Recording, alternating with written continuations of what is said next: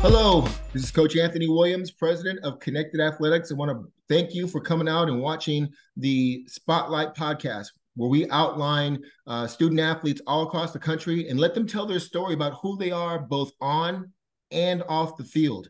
I want to thank our sponsors, Buffalo Wild Wings, who are out there in Texas here sponsoring, giving athletes a platform to share just that, their journey, their story, who they want to thank, and talk about their season. So I want to thank Buffalo Wild Wings for that. If you like what you hear and see in this interview, please go to our YouTube page and like, follow, and share it with anybody else that is into Texas high school football and really wants to be about helping student athletes be successful on and off the field. I've got a young man tonight that I had the pleasure of watching last Friday night down in San Marcos. They had a big second-round win over McNeil. This young man literally was the difference in the game. I know it's a team sport, but every time he had the ball in his hands, he was explosive. And I'll let him talk a little bit about himself. But Sammy, let's go ahead and let you kind of tell people who you are. Give us your name, your school, your graduate. Tell us a little about you. My name is Samuel Harris. I go to Steele in San Antonio, and I'm an athlete, class of 2025. Great. Sammy, so tell us a little bit. We were just talking before we went live here. So you guys obviously in the third round, and everybody in high school, I'm a former coach and player. When you're playing around Thanksgiving, that's a good thing. So you're in the third round. Tell us about that experience. Did you guys have that as a goal? How you feel going into this third round playoff game? Going into this third round, I'm definitely feeling confident with the team and how we've been practicing. But ever since the beginning of the season, Coach has always said it's a goal to practice on Thanksgiving and just take it week by week. Did you guys make that a goal? Every year you guys get together as probably leaders and captains, talk about, hey, what's our team goal? What were the Cibola Knights goal for this year, for the season? Easily just to make it to state and win it. It all. Keep it simple. I like it. Tell us a little bit about, we're obviously on social media. It's being used a lot for, branding and recruiting. Tell us about how you balance your life with social media and homework and practice and being with your family. Tell us how you balance that. It's fairly simple. I can explain it simply, but you have to handle business first, because once business is done, then you can have your free time. So really just earning my free time after handling all my business in the classroom, on the field, watching film, and even spending time with my family, then I'll have free time to myself. No, I like it. I like it a lot. It's a great answer. Tell me a little bit about balance. As I mentioned before, you got academics, you've got practice, you got film study, you got position meetings, you got your own life. What do you do? What best practice would you give those behind you, freshmen and sophomores, about balancing those things in your life?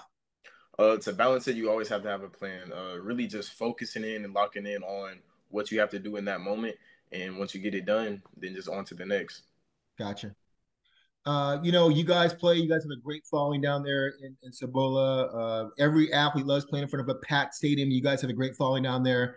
But we want to, how do you as an athlete thank those that follow and watch you play on Thursday, Fridays, and Saturdays? What are you doing to give back to the Cibola community? I do a lot of, the whole team entirely. We do a lot of community events and everything. Like, for example, me and a couple of my teammates, we went to an elementary school in the area, and we just simply greeted the parents and the kids in the morning, and that was during our bye week, so we had some extra time for that. Sammy, I go to a lot of games every weekend throughout the season for the last 30 years, and there's always a group of young men at the games, but they're playing their own game. They may watch you for a little bit, but they're playing their little game in the end zone. Yeah. What advice would you give a young man who's middle school or maybe a freshman who says, man, I want to be like Samuel Harris when I get older? What kind of advice would you give them? Just tell them focus in on the moment, and you only live once, so as long as you can be a kid, just be a kid. I mentioned in the opening that I'm really thankful for Buffalo Wild Wings being a sponsor of not just Cibola Steele's football program, but of this program, allowing you type of athletes like yourself to give their story in their own words. Don't let somebody else tell it. Tell in your own words. I don't know if you've ever been in Buffalo Wild Wings, but they have a lot of different sauces for their wings. One of the questions: what sauce best describes you as a player on the field? I definitely believe that Nashville Hot describes me, because when you eat a Nashville Hot wing, it's spicy, but it's going to be hot. So once you eat it, you can tell something's coming. So how that translates to me on the field is I'm on the field, a play is coming, but you don't know when. So that's really how I explain myself. That's a great example, because after I saw from you last Friday night and watching your film, that is a great description of how you play. So that one is 100% dead accurate. Sammy, I believe playing and coaching this game for a long time that football is the ultimate team sport, but there are made up of 11 individuals on both sides of the ball.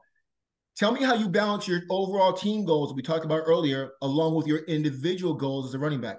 Um, knowing my role on the team and in my position group, and definitely not being a selfish guy. So just being non-selfish, celebrating with the team whenever someone makes a goal or someone makes a play. Yeah.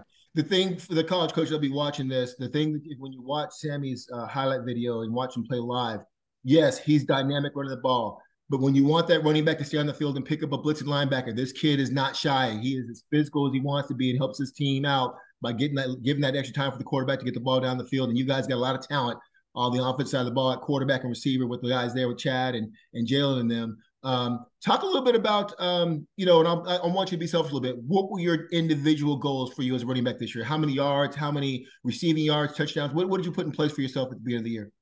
It was easily just 1,000 yards because I have yet to reach an 1,000 yard season. I've become very close for my freshman and sophomore year, but this year I definitely wanted to reach 1,000 yards and at least maybe about 15 touchdowns. Okay, good stuff. One of the things about a team, as there's a lot of different people from different backgrounds and races. And one thing I loved about playing football all my years, high school, college, and professionally, you get to meet people that you probably never would have met if they weren't on the team. People from the country, people from the city, people from the hood. Talk about how being on that Cibola team, you've been able to kind of connect with people with different backgrounds and how you guys kind of still melt together into a team. Uh, at Steele, we're all one family, so it really just helped me to understand that everyone comes from a different background and situation. So just be open minded of how you treat people. Yeah, no, that's a great response. Tell me, when did you start playing football? At what age? I want to say I started playing flag football when I was 4 or 5, but I was always like in the neighborhood playing backyard football. Give me your most memorable moment from any time in your career, or where you look back and kind of go, "Yeah, I did that. I was proud of that play." Mm, Before I came to Texas, I lived in California. So me and my team in California, we won the CIF national, well not national, we won the CIF championship. So that was one of my most memorable moments in high school so far. So another thing we have in common, I'm also a California native from San Jose, California, from the Bay Area. What part of California are you from? San Diego. Okay, yeah, I got family down there. Okay, just outside in Temecula, if you remember Oh, Temecula down there in San Diego. That's great. I didn't know you were from California. That's good to know. Hey, as we finish up here, tell me, is there another player or running back that you look up to or pattern your game after, either at the college or the pro level?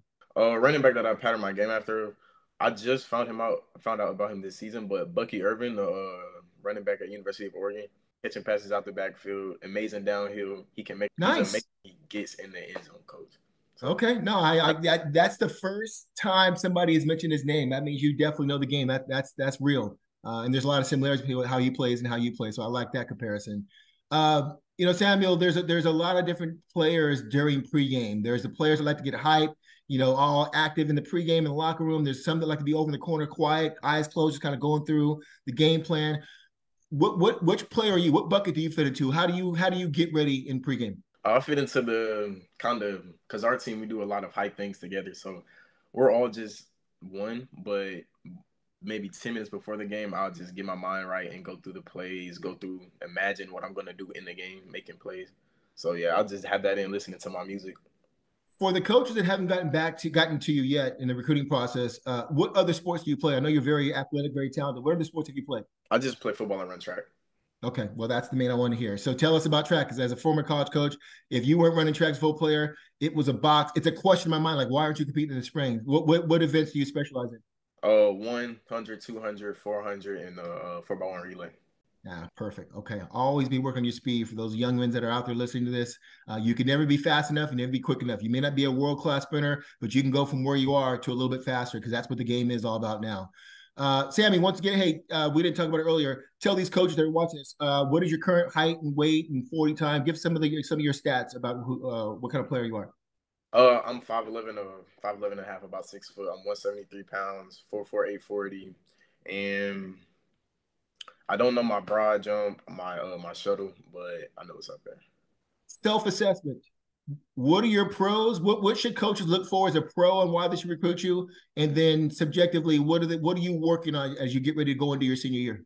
A pro for me as a college coach recruits me is I'm definitely a team player. I'll go get that big block you need, like how you were saying.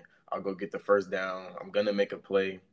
And some things I'm working on is I definitely want to say keeping my balance as I'm running the ball. Like I can break the tackle here and there. I can turn on the jets, but just keeping my balance in between the holes and being patient is definitely what I'm working on going into my senior year. If I was evaluating you to recruit you at a college, after seeing you play, the next question I would ask is, do you play a role in special teams? Are you on punt return, kickoff return, or anything? Tell us what special teams you're on. Kickoff return, kickoff, punt, return. Yeah, so I'm on all the special teams, coach. I like it. I like it a lot. Okay, that's good. Finishing up here, this is my favorite question. Tell me why you enjoy playing the game of football. I just enjoy the brotherhood and building relationships, meeting new people.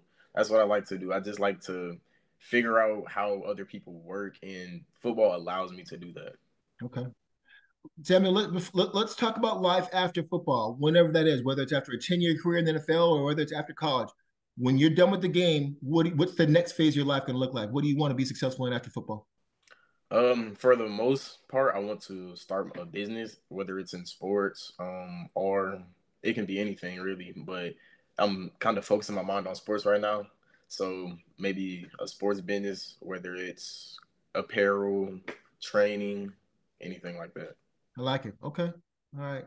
Well, hey man, I am looking forward to. I won't be at your game this week, but I'm sure I'll see you. I'd love to have you guys make it to the state championship and see you guys up in Dallas at the Star and everything. But good luck on Friday. Tell Jalen and Chad and the rest of the guys I said hello. Thank you for your time. And I know it's the day before Thanksgiving, but man, we really do appreciate you. You did a great job in the interview, and I think you're going to share a lot. You've shared a lot of information that college coach will want to know about. And I'll see you at the combine here. If I don't see you at the games coming up here in the rest of the playoffs, I'll definitely see you January the 5th in the Alamo Dome at the NBC National Combine, man. Good luck. Congratulations, man. I'm very proud of you.